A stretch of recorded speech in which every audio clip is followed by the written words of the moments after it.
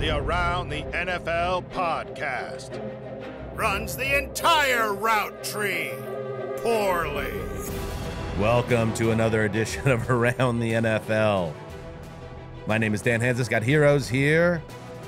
Gregg Rosenthal, Marc Sessler. Very special edition of ATN. It is the one with the wide receivers in Friends style. Boys, we're going to dive deep today on what is a very rich and promising wide receiver class. And I will say this, Greggy. Quarterback's always going to have the most juice, right? Naturally, because they are the most important player. They can change the fortune and direction of a franchise immediately. The most recent example, of course, being C.J. Stroud in Houston.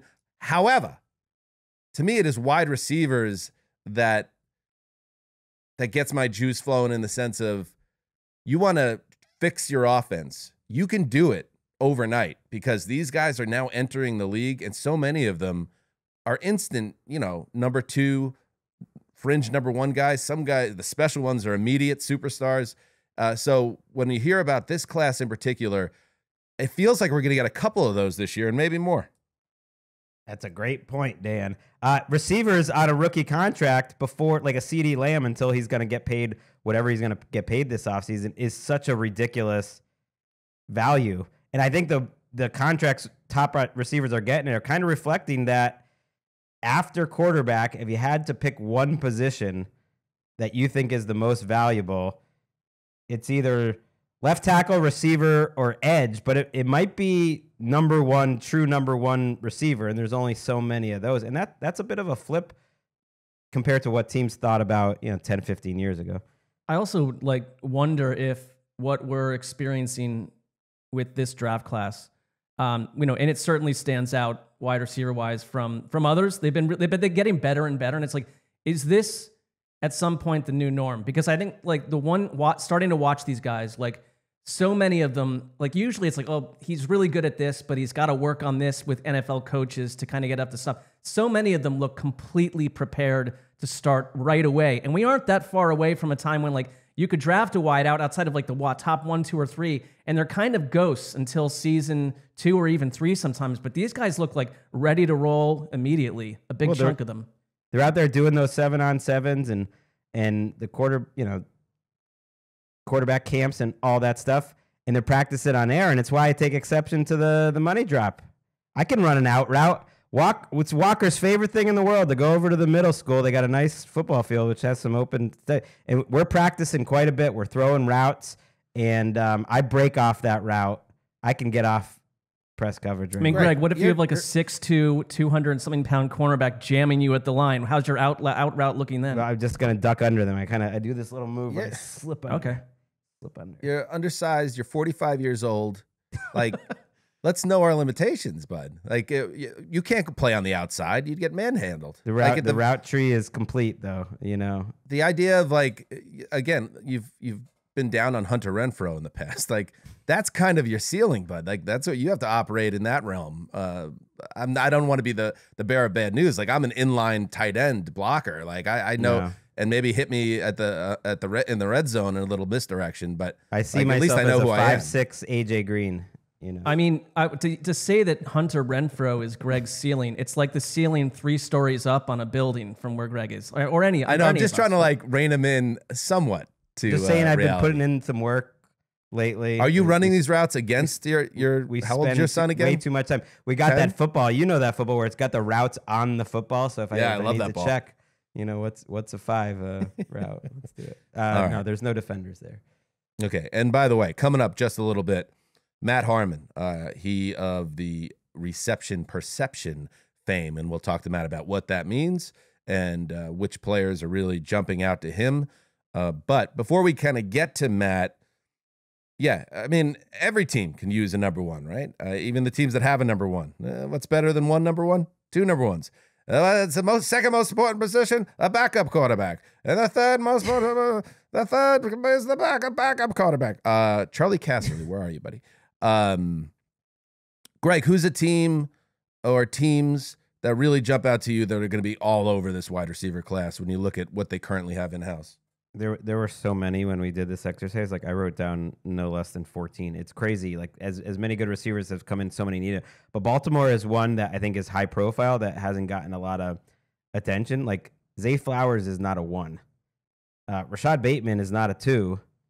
Aguilar would probably be best as a 4.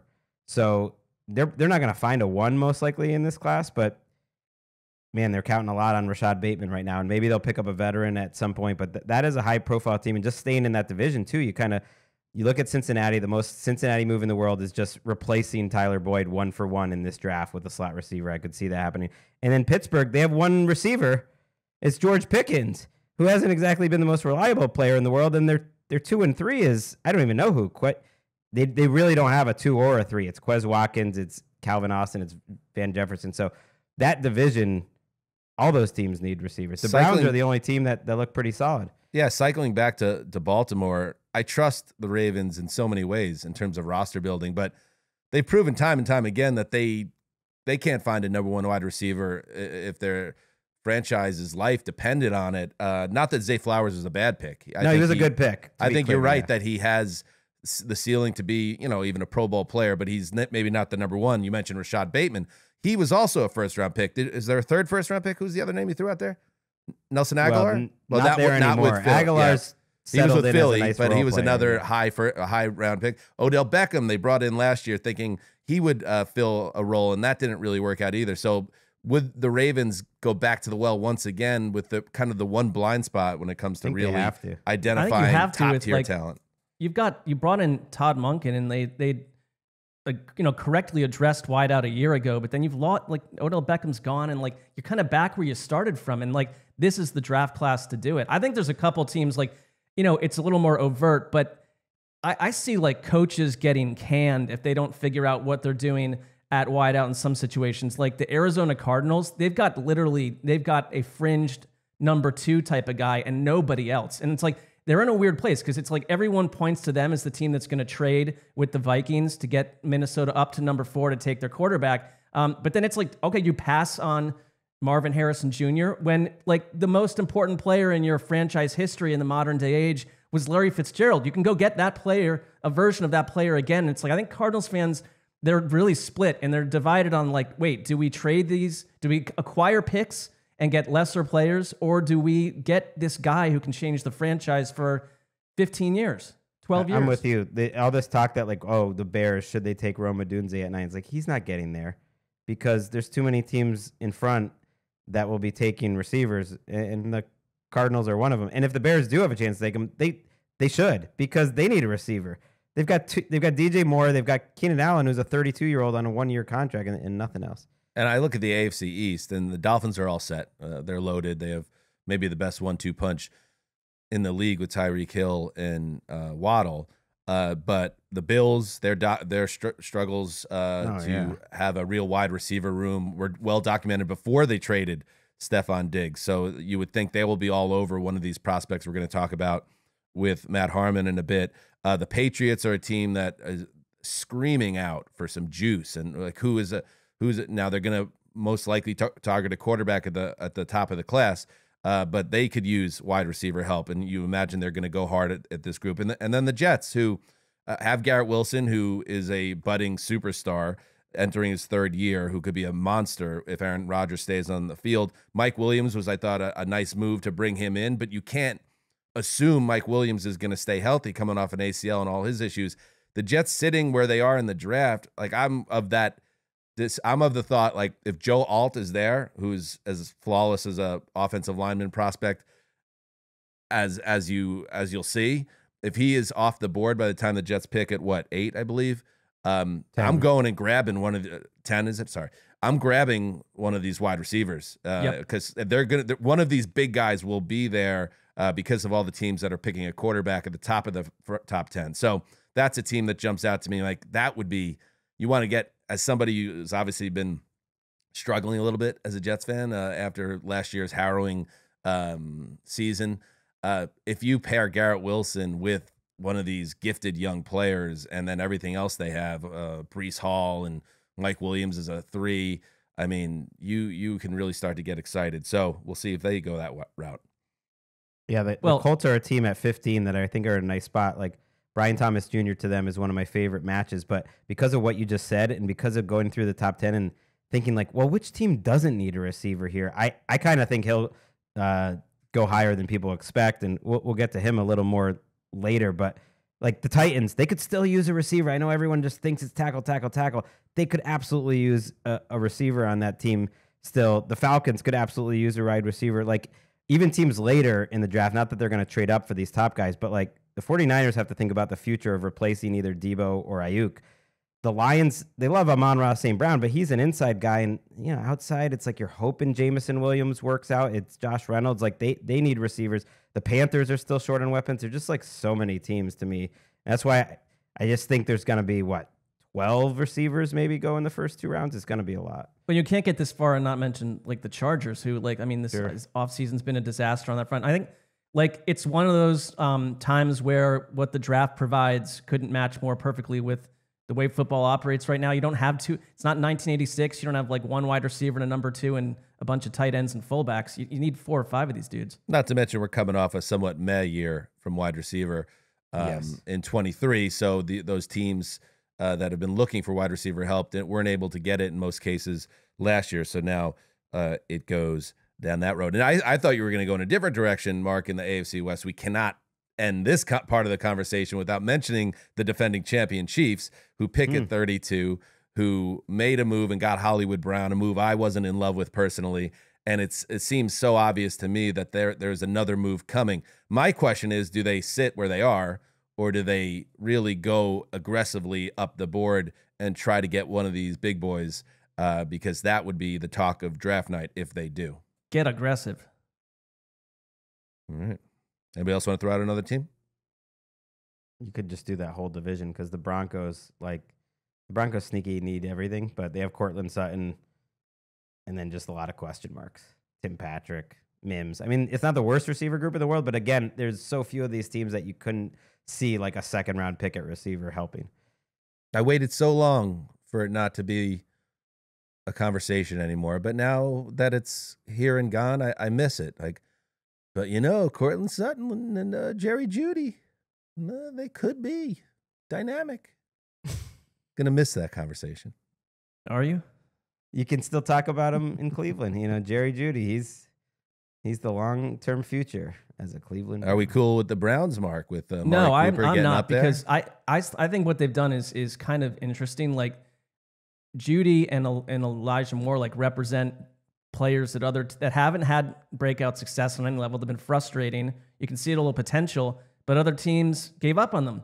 And Amari Cooper is getting up there in age. I thought he had a great year last year, but that team has to feel as all in with their financial situation and everything else as anyone out there. But they don't have a lot of draft picks, but I would absolutely want them to get a wide receiver.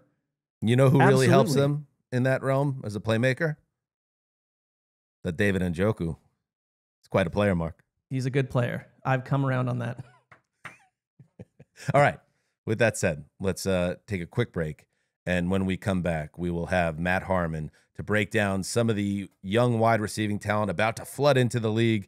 And all those teams we just talked about, many of them, all of them are going to be jockeying for these guys. And we'll find out in a couple of weeks who gets them. We'll be right back. To the end zone, caught, touchdown Harrison again. Rising to the occasion is Marvin Harrison Jr. Bowers heading to the end zone. Man, is he devastating after the catch. That's Brock Bowers. There's the shot to Odunze. And it's caught. Odunze. Malik Neighbors. My, oh my. Malik Neighbors is just lighting it up this morning. The catch made by Brian Thomas. He's got another touchdown. Just straight speed from Brian Thomas. How pretty was that? Welcome back. Yes, it's the one with the wide receivers episode, and we just talked about what teams are going to be aggressive on draft weekend, targeting wide receivers, the teams that make sense. But now let's talk about the wide receivers themselves that are entering the league, and it's a potentially historic wide receiver class. And when you think wide receiver, boys, and you think the NFL, and you think about route trees, and you think about the receptions, but you think about the perception, don't you, as well? Matt Harmon, welcome back to Around the NFL. Oh man, Dan, thank you for that intro. I got to think about stealing that for like the start of our own podcast. That is pretty good. So I'll have my lawyers talk to your lawyers, and maybe we'll come to sort of an agreement on buying that IP there. No problem. Working a little bit blue to make a point. Matt, of course, a former colleague of ours at NFL Media, was a fantasy guy, and as he was a fantasy guy, he created the mythology Reception Perception, which has its own website, which you could check out. And Matt is all over that. And also, of course, does writing and analysis for Yahoo. So, Matt, welcome back to the show, and it's always good to see a friend. And yes, even though you said it before we came on, I'm now going to steal that little bit of pre-show banter. You've moved away from the swoosh hairstyle. Then I saw you when we lived together in El Segundo before you moved back east. You said, I'm a hat guy now, and that surprised me, quite frankly, as a fellow follicle guy, disappointed me. And now you got the Travis Kelce fade. So it looks like you're not a hat guy after all. I would say I'm like a 50-50. You know, when the weather is nice and, you know, you're doing a lot of sweating, it's nice to have the hat. That's good. That's a nice call. You know, I mean, look, Dan, see, you're a gifted hair guy or follicle guy in your words, and you're wearing the hat right now. So, I mean, you know, it's good to be able to do both. Versatility as you get older is important. It's not an incredible upset that we've spent the first 40% of this interview talking about Dan's hair. Also, we're too old to do the Travis Kelce. At least I'm speaking for myself. I'm much too old, but you pull it off. You look like you could be the unathletic third brother of the Kelce. I mean, I think I'll take minor offense to the unathletic part, because I do like to say that I work out. I'm a gym guy as well. But at the same time, these are two Hall of Famers, Matt. You know. Well, listen, if I hit my peak a little earlier, I think I could have gotten there. No, but in all seriousness, I just want to say for the record, yes, I don't want to call it the Travis Kelce. You guys can call it the Travis Kelce, but officially, it's not the Travis Kelce. Just to get that on the record. What is it? What is it? Because my haircut is the modified gentleman's contour, famously. What is yours called? It's just a fade, just a regular old fade. Okay, but enough honking. Let's focus up. Hair is great, but these wide receivers, Matt Harmon. And can you give people that maybe are not familiar with the reception perception model, like how you came to study the game this way, wide receivers and playmakers this way, and what it tells you, and then we'll get into some of the players in this draft class, which obviously have to be very exciting for what you do. Yeah, wide receiver business is booming right now, that's for sure. But what reception perception is the methodology that I created around like 2013, 2014. 2014 was the first year that I tracked league-wide data with reception perception, or close to league-wide data. I'm not charting every single player in the league, and certainly not every single college prospect, that's for sure. But what I do is I go in over 8-game sample for NFL or college prospects when the film is available, and chart every single route that they run, where they line up, really try to give you a view of what a wide receiver is doing in isolation. Because all those years ago, my thought was, you know, you're lucky if you're a receiver, you get like 8 to 10 targets a game, but you're running, 30 plus routes a game. You're playing like 60 plus snaps a game if you're a true number one guy. And we all know that quarterback or wide receiver production is so inherently dependent on quarterback. It's dependent on pass protection. It's dependent on like the environment that they're in. And even we know this more now, even maybe more than we did 10, 11 years ago, that a wide receiver is not a wide receiver, right? Like these guys are so different, even if they all have WR next to their names. So reception perception through that charting data that I'm the only one doing the charting. James Coe, my business partner, would love to maybe take some of that work off my hands. Yeah, he'd love to add some more people to the team, but to me, you got to pry the charting away from like my cold dead hands, man. That's why I love to do this, is actually the grunt work of it. But through that charting data, it tries to give you a real picture of who a wide receiver is in isolation, away from their production, for a variety of different reasons. Try to categorize these guys, try to understand them within their roles, and obviously for fantasy fans, you want to try to spot a breakout before it's coming. I was going to ask you real quick, like, have you the same way PFF started their own way to track, mythologize, like play, like have you had NFL teams or scouts of that ilk reach out to you about what you do? Every now and again, if there are any NFL folks wanting to, pay me a bag that listen to this show, I'd gladly do. You guys know this as big media bros, like consulting work. That's where it's at. hire me as your consultant. I'd love to do it. I don't know if that would require me taking information off the site to my loyal subscribers, but really, I'm a man of the people, Mark. I'm out there for the folks that can afford a $30 subscription to learn about wide receivers. But hey, if it works out, it works out. Whenever I meet somebody and they tell me they're a consultant, they're almost always very wealthy. So that's something I want to get into one day. All right. So with that in mind, let's get into it. And we kind of built up the ATN heroes here, some superlatives, and we're going to tee you up, and you could tell us which one of these prospects, because we're hearing 3 out of the top 8 picks maybe to start the draft could be wide receivers, maybe even better than that. We'll see. But it's not just the big 3. There's a lot of talent in this draft. So let's start here. The 2024 Reception Perception Man Crush Award winner is... I'll just start off with Rome Odunze there, because to me, I don't watch college football on Saturdays. I'm a happily married man, and I already ruined like 3 days of the week with NFL work. It would be kind of hard to justify to Mrs. Harmon, like, hey, I'm gonna ruin one more day of the week by watching a bunch of college football. It's something that doesn't really have anything to do with my job. So I'm not super familiar with these players before watching them for the draft, other than obviously I knew Marvin Harrison Jr.'s name and knew the hype around that particular player. So coming into this process, I didn't really know anything about these guys, but the first time I put on the film of Rome Odunze, I mean, whatever superlatives you have for this exercise, boys, I could probably say Rome's name for most of them. Because I think he is just so good at everything. I think he's an extremely clean prospect. He lines up on the line of scrimmage as a true X receiver, which is not something we could say about last year's draft class, right? Like last year's draft class, it was a lot of guys like Jackson Smith and Jigba, Zay Flowers, even Jordan Addison, these guys that were going to play off the ball and be more of the kind of complementary players.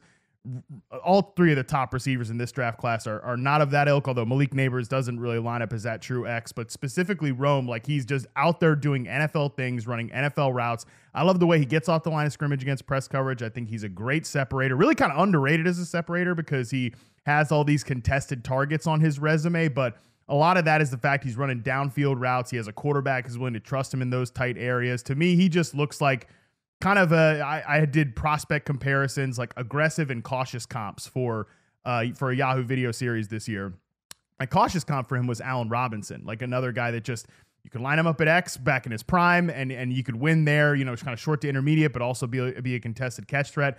My aggressive comp for him was Devontae Adams, another guy that, wins at all 3 levels, great route runner, nice separator, pretty like a solid tackle breaker after the catch, and obviously someone you could throw to in contested situations. Like, hey, you funnel 30% of your offense to this guy and you never think twice about it. I do think at his peak, Rome could be that guy. Here's a comp from Daniel Jeremiah. He sees Larry Fitzgerald as a comp coming out of college, which is obviously high praise too. That's a Hall of Famer. Mark. Yeah, well, I was just going to say, watching him, the contested catches stand out. I feel like he had defenders in his beehive and he'd come down with the ball. But also, a lot of it is with these college guys. Like, you've got these quarterbacks, like paired with Michael Penix Jr. I felt like they had like 10,000 catches or combinations that were like 40 yards downfield, where it just was like he could do no wrong. And like, I'm with you. I came away just kind of in love with this guy. So I love what you said.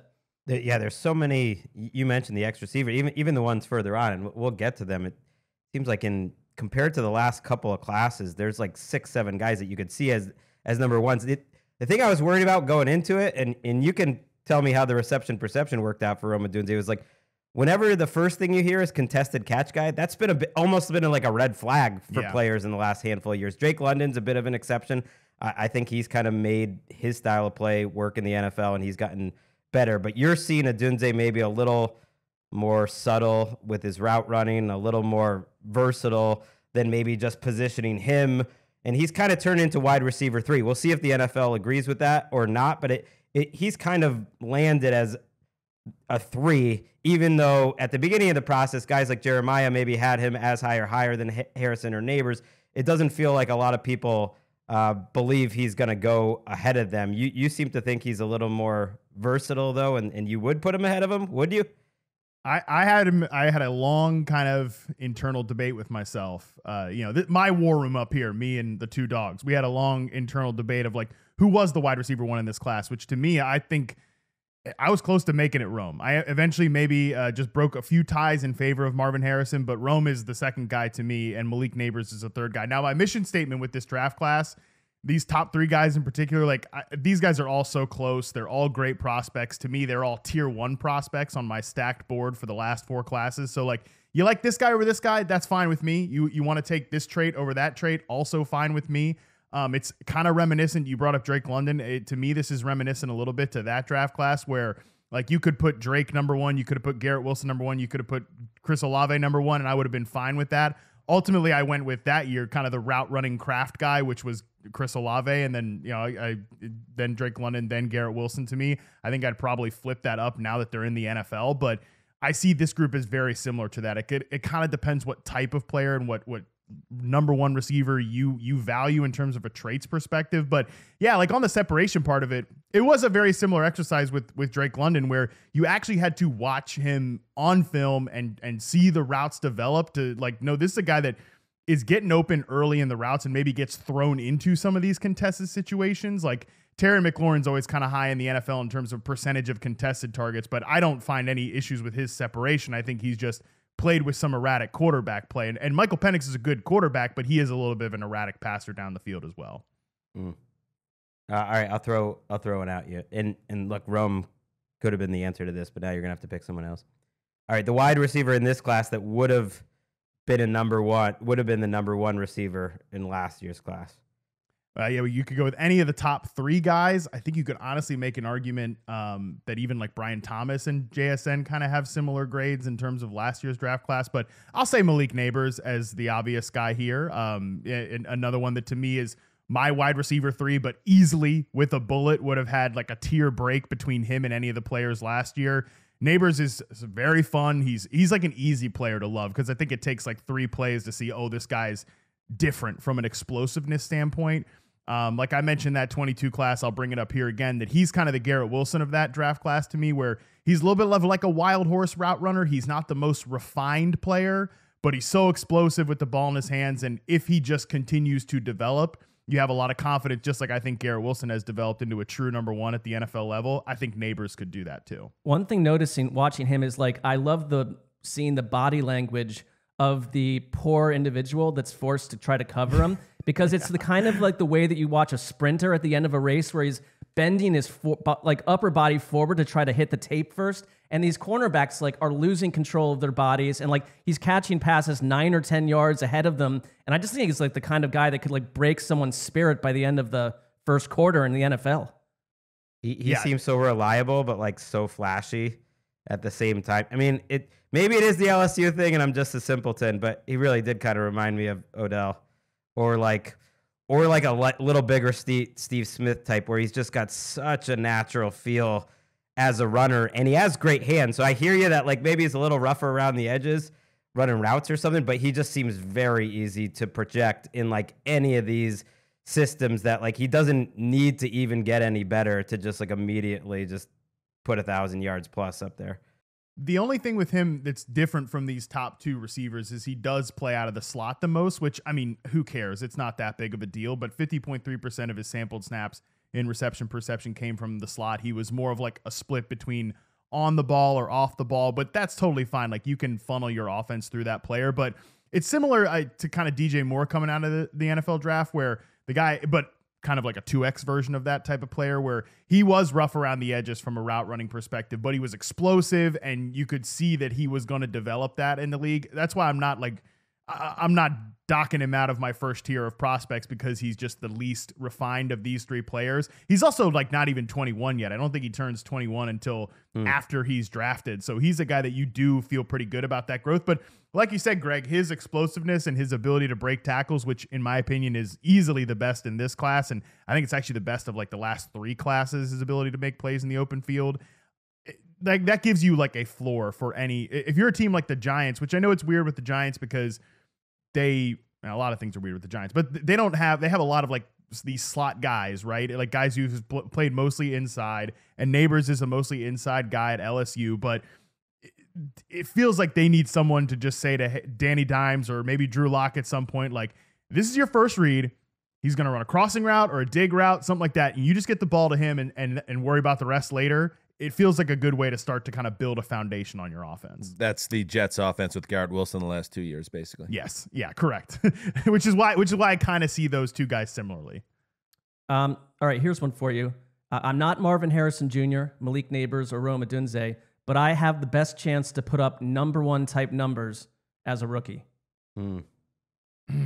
If we're just talking numbers, depending on where he's drafted, I kind of think it's got to be Brian Thomas, who's the consensus wide receiver 4. He's my wide receiver 4 in this draft class. I don't know if he definitely has the ceiling of a number 1, but I think he probably projects best as like a high end number 2.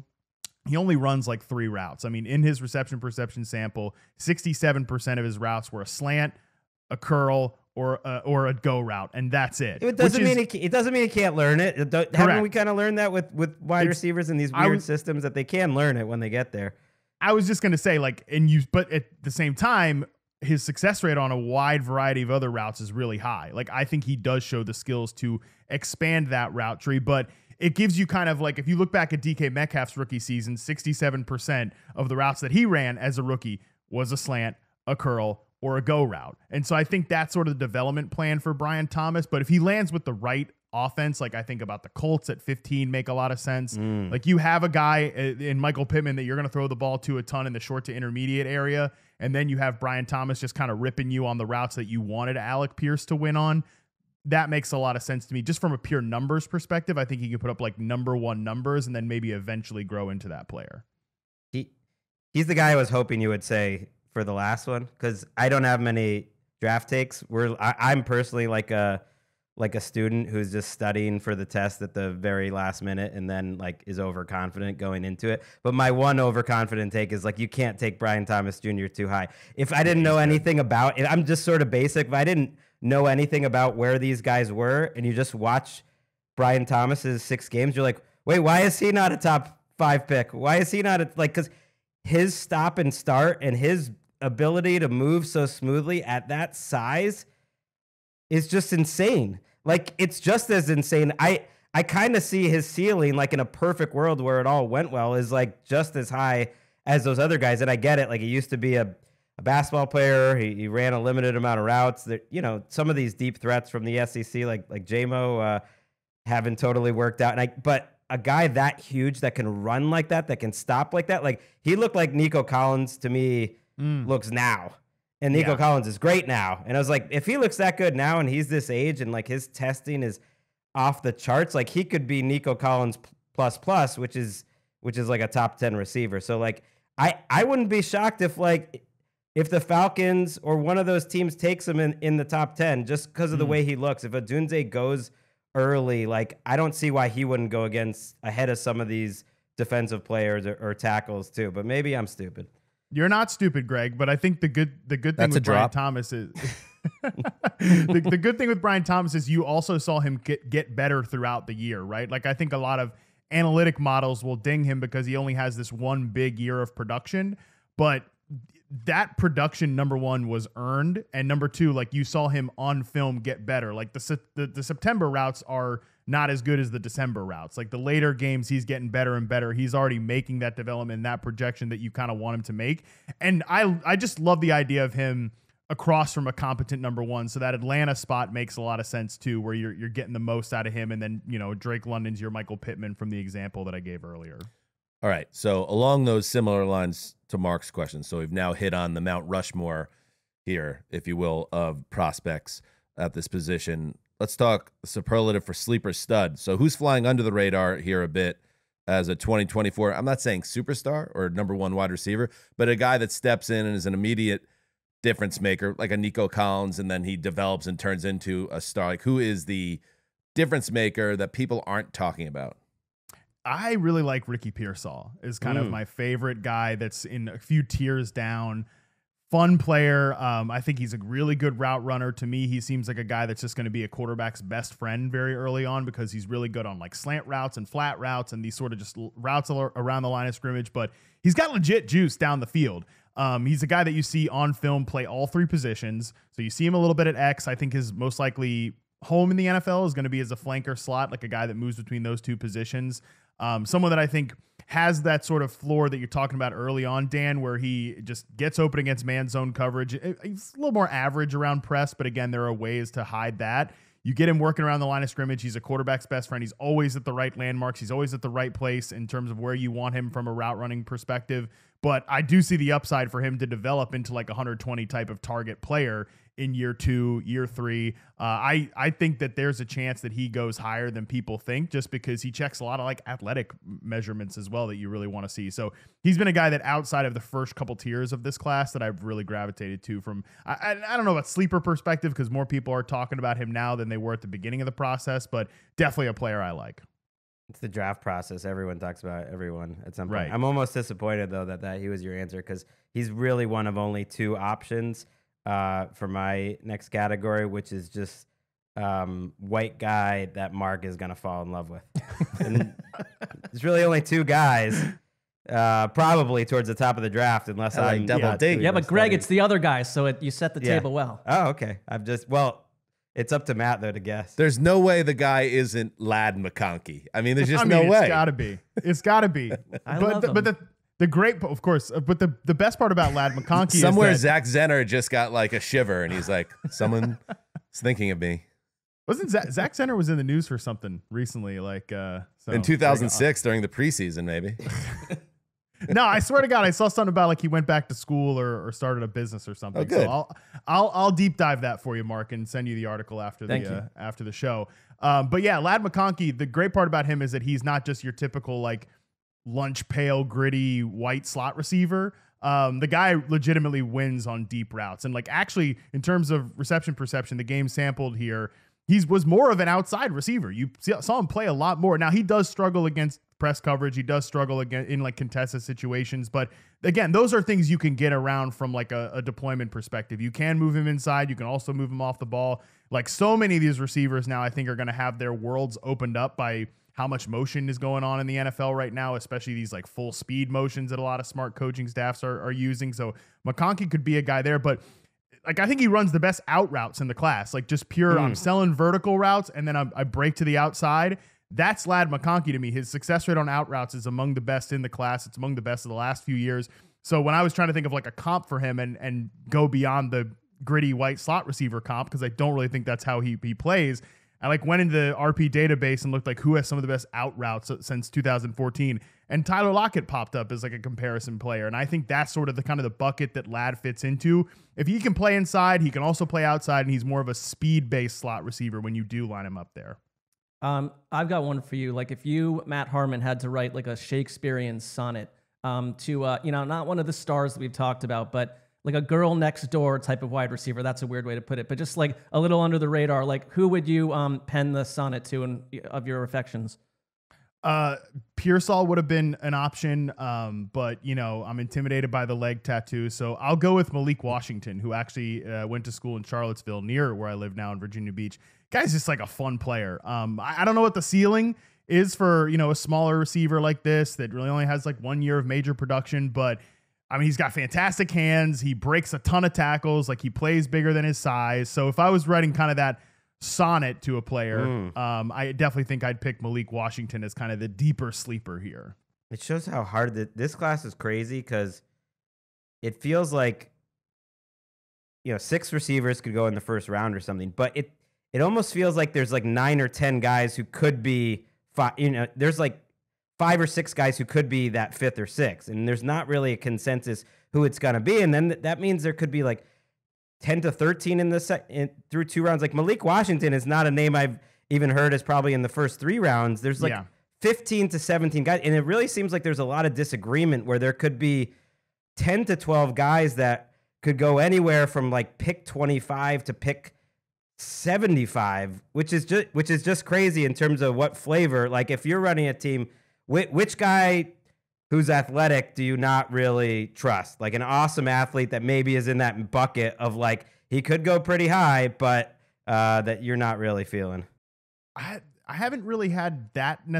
Well, I don't really have any like true full field athlete. I do think that the Xavier Worthy 4.21, the speed part of it, if that pushes him up in the first round, that's going to make me just a little bit nervous. I think he's much better at doing like real wide receiver things than some of these other kind of smaller speed based receivers. But He's just not good at contested situations. He's a guy that's going to have to kind of be used in one of these specialized roles where he's full speed motion at the snap. That's definitely great. Like teams want viable target earners in that position now. So I can see the vision there depending on the coaching staff, but there are just a lot of other receivers that I prefer in terms of that can give you like high volume perspective, like high volume type of season. So he's one that if he went in the first round, I'd be a little nervous. If he went in the second round, I'm like, all right, I see where your vision is there. I to that point, I'm totally with you. A player like that with that skill set and that flash, you got where he ends up is so important, and what coaching staff and what the surrounding talent is. You have to have a scheme that knows how to use a player like that. You kind of hit on a question, Greggy, I had. I was asking kind of who to you might be more Laquan Treadwell than Justin Jefferson. So a guy that is is there a guy to you out there other than 4-2-1 that jumps out to you as someone that you think is like, ooh, if I were running a team, I'm staying away? Or do you just like this class enough where there aren't a lot of red flags out there? There's not a lot of red flags in terms of the early guys, because I know some people don't like A.D. Mitchell, the other receiver from Texas. I actually like him better than Xavier Worthy, just because I think you see him do like real NFL X receiver things, and he's definitely a volatile prospect, but I can understand chasing the upside there.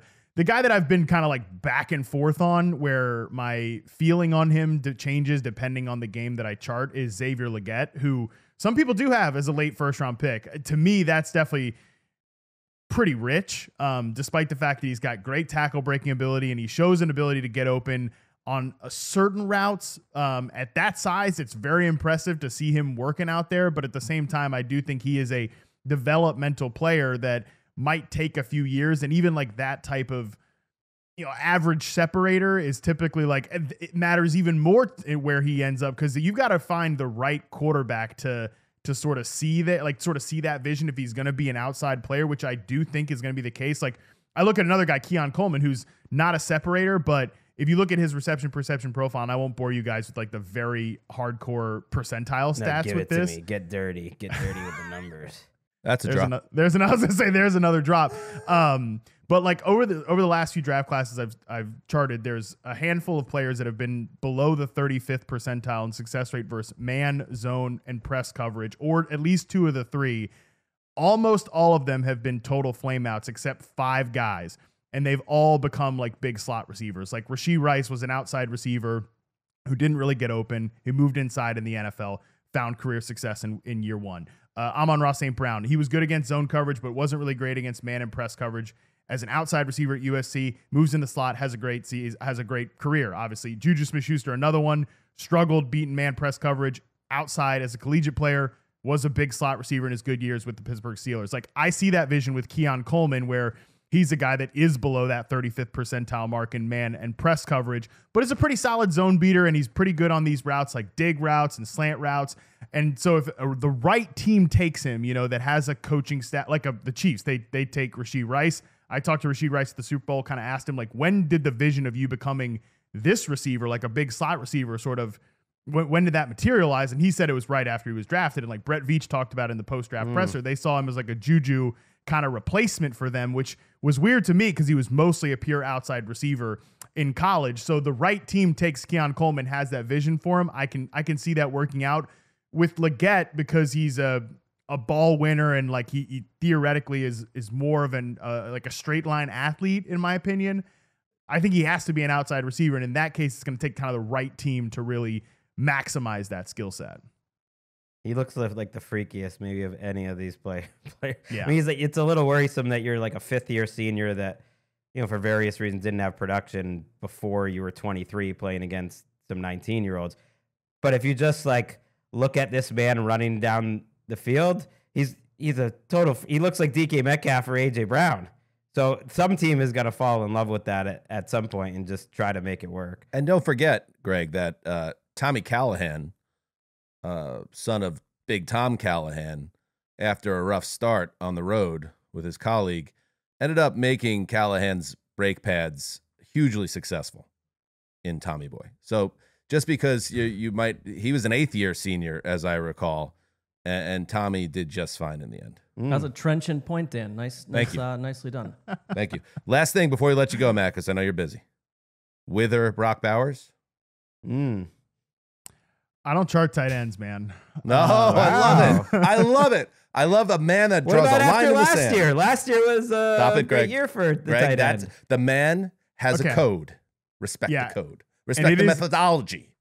It is a serious code because the Kyle Pitts bros have been, banging on my door for years now about like, where's our Kyle Pitts reception perception chart? And I have two reasons why I only stick to the wide receiver position. One is kind of the statistical reason that I've been doing reception perception now on these wide receivers for 10 plus years. Like, I've been working on this for a long time. I have a very good understanding of what the data shows us, right? Like you score this against man coverage. I understand where your position should be. I should understand like what thresholds are, all that type of stuff. To start a whole new database with tight ends, we're starting from square one. The second reason is, if I can work blue on this show, I got enough shit on my plate. Okay, I got enough wide receivers on my plate, right? We're talking about you mentioned it, Greg. There's going to be guys that come off the board in the third round that I'm not going to have a route chart for, and it's gonna make me nervous. It's gonna make me feel weird. Harmon, let's be fair though. We began this conversation with you saying James Coe, your partner with Reception Perception, who by the way is one of the great showmen and hosts, but he wants to bite at the apple and he wants to start studying. He wants to start charting. Give him tight ends. Throw him that bone. Let's expand the property. I would love to. James, this is your call. Step up to the plate, buddy. Contribute to the charting here. I mean, listen, this is what we did with Derek Klassen, who does great work on quarterbacks. I was like, hey, Derek is a free agent, not working for Football Outsiders anymore. Let's get him to chart quarterbacks for receptionperception.com. And that's what he does now. So aspiring tight end whisperer out there. Yeah. This is your call. Come chart tight ends for Reception Perception. And that's how we'll get it done. Yeah, I don't think like tight end perception is going to work well on certain corners of the internet, but that's okay. You couch it inside of your. I mean, success. it could it'll work it great. Yeah. I was going to say it'll work great, but it may not. That's a little backdoor entry to get into the data. Nailed it. Matt Harmon at Matt Harmon _BYB on Twitter. Sorry, Mark X. Also check him out on Yahoo and of course receptionperception.com, which has everything in the wide receiver realm, and if we're lucky, tight ends very soon. Matt, you're the best, buddy. Appreciate you boys for having me. Yeah, this is awesome, and can't wait to see where these guys actually get drafted, and then we can have a real conversation about. I can't wait. Wow. Thank God. Miss you, Get Matt. here, draft. Thank you. Bye, Miss Matt. you guys too. See ya. All right, let's take a break, and when we come back, we'll put a button on this one.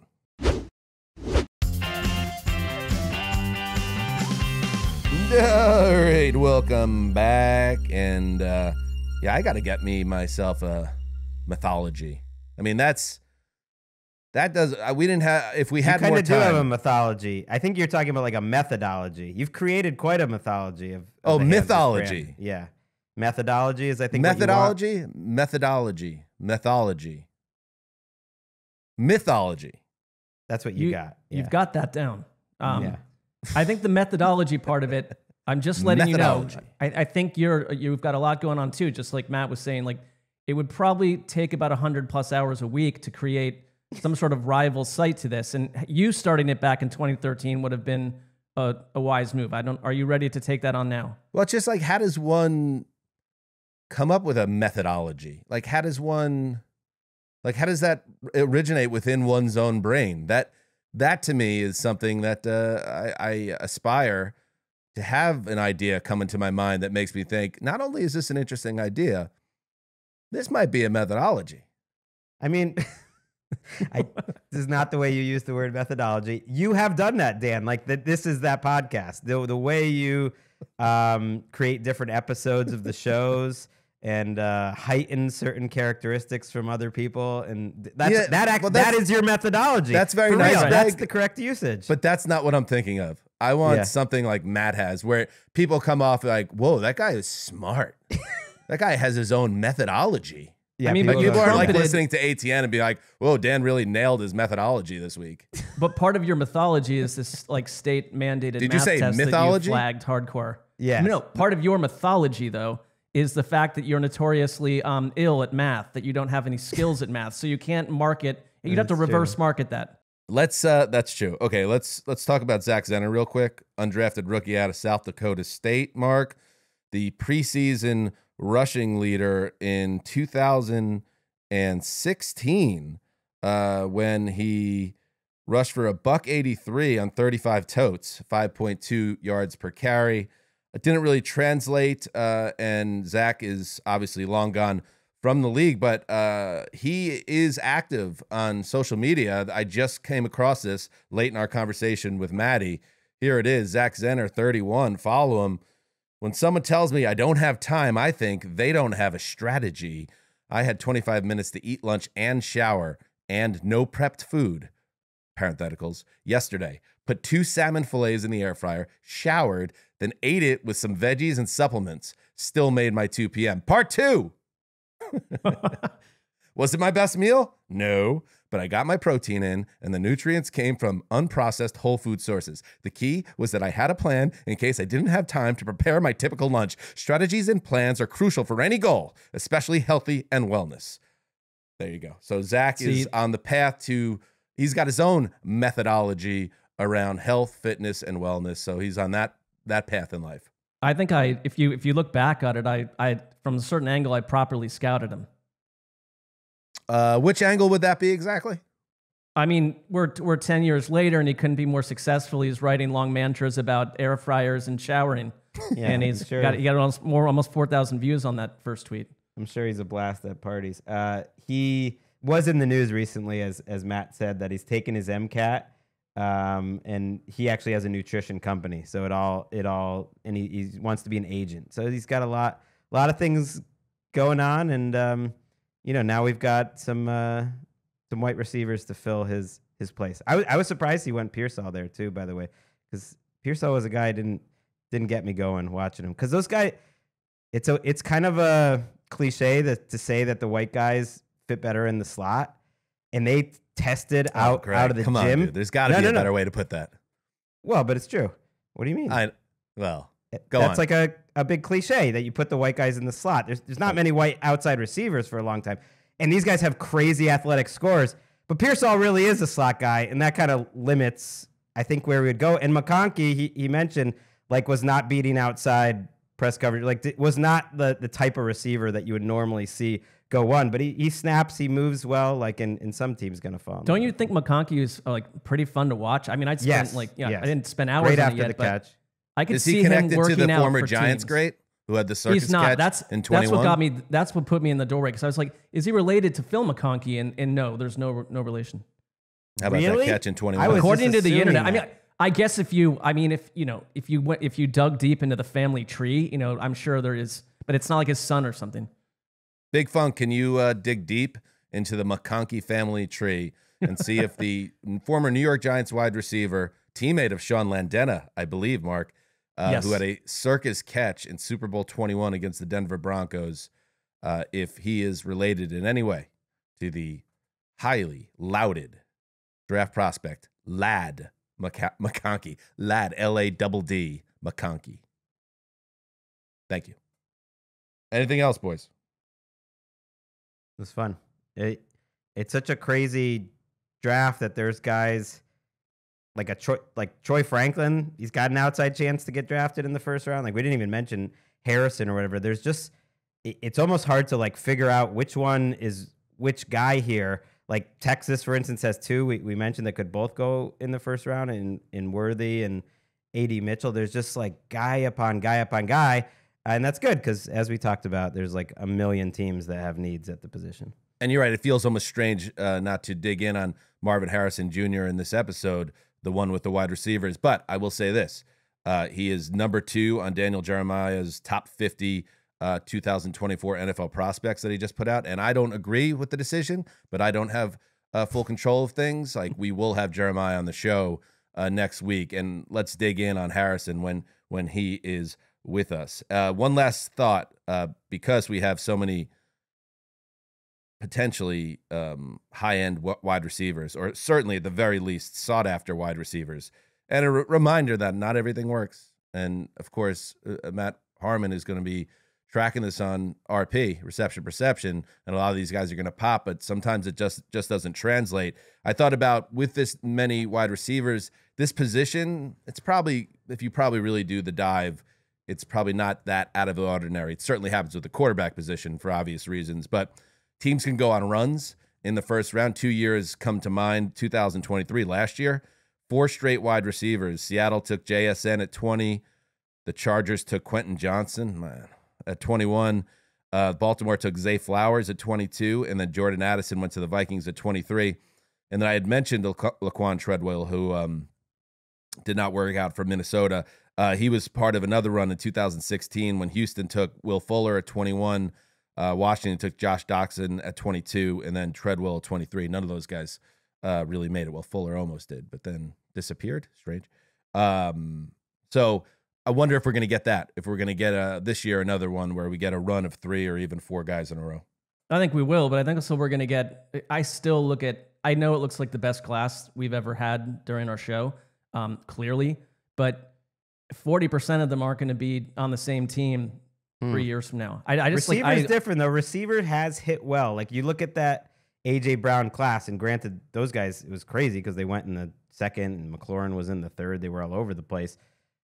A lot of the to me, it's hit at a higher level than other positions, and the difference this year is like I'm pretty confident Brian Thomas would have gotten drafted over all those receivers last year, and he's 4 here. Like I think he'll go top 12, top 15. So it is a better class than I think we've seen in the last few. Then there'll be some boomer bust guys after that.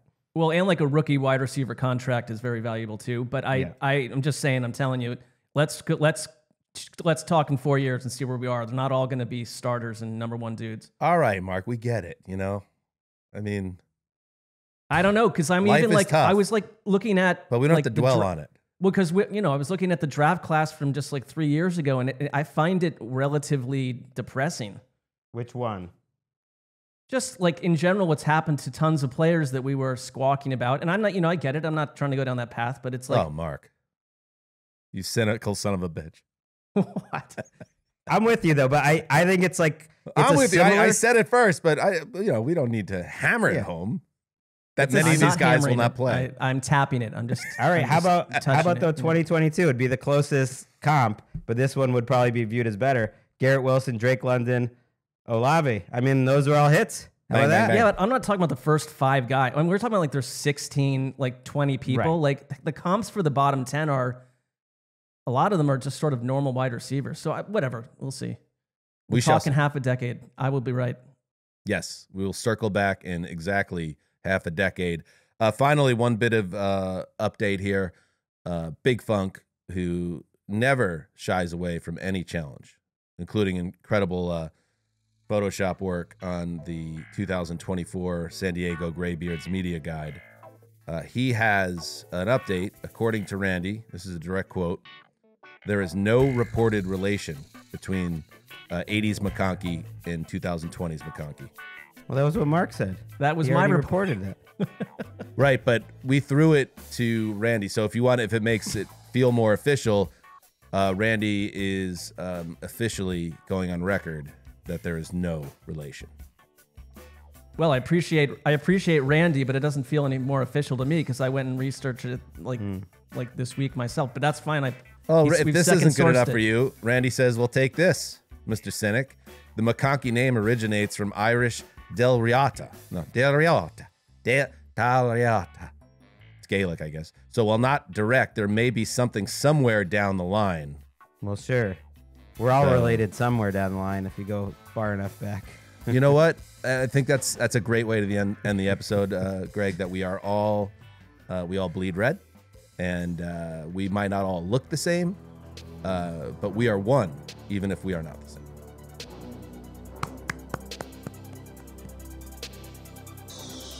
Till Monday, heed the call.